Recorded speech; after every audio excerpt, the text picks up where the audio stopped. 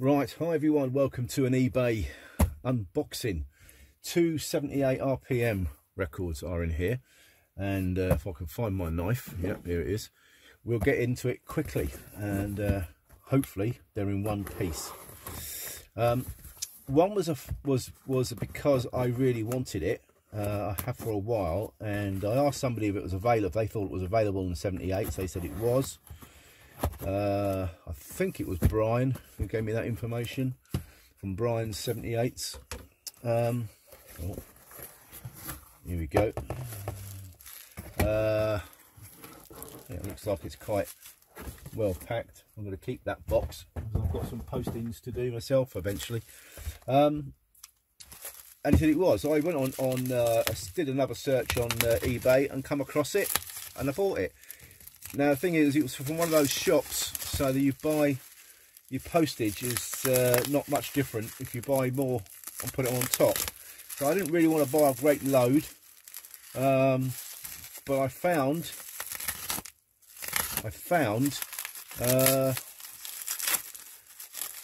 another one which I couldn't, which is you'll see in a minute what it is, but it's I couldn't find a play of it on YouTube or anywhere or much else about it on the internet. Maybe if I looked a bit harder I would, or maybe you guys will. Now you see this, you'll probably have a look now. This is quite well packed. This is a box within a box, and I like this. This is done well, really done well. So I'm quite confident that they're not broken. And if you buy records from eBay on a regular basis, I don't buy them on a regular basis anymore, but I mean I've been known to.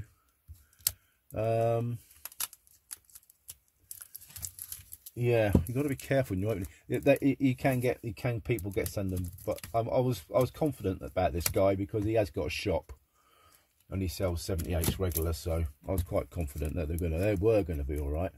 It's just tricky opening them up really, because you've got to be careful. You could actually break a 78 simply by just the process of opening the bloody box.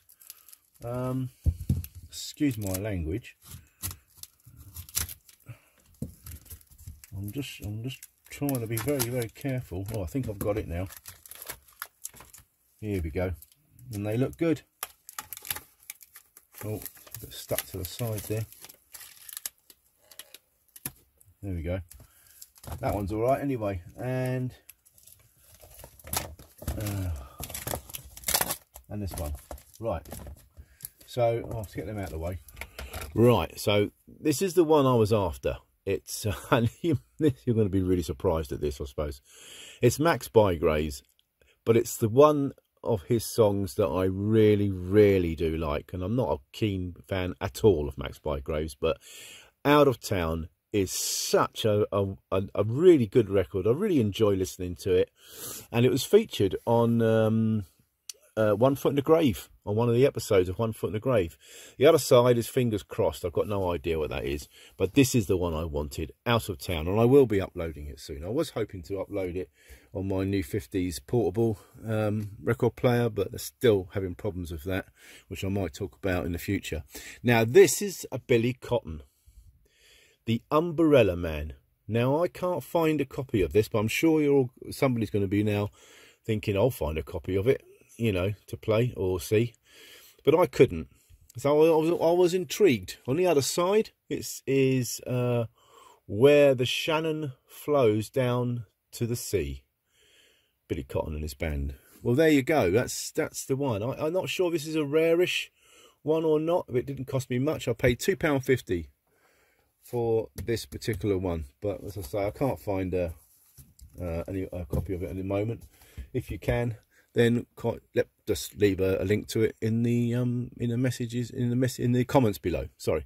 Right, cheers. Thanks for watching this, and I'll be back again soon with more plays and whatever. Bye for now.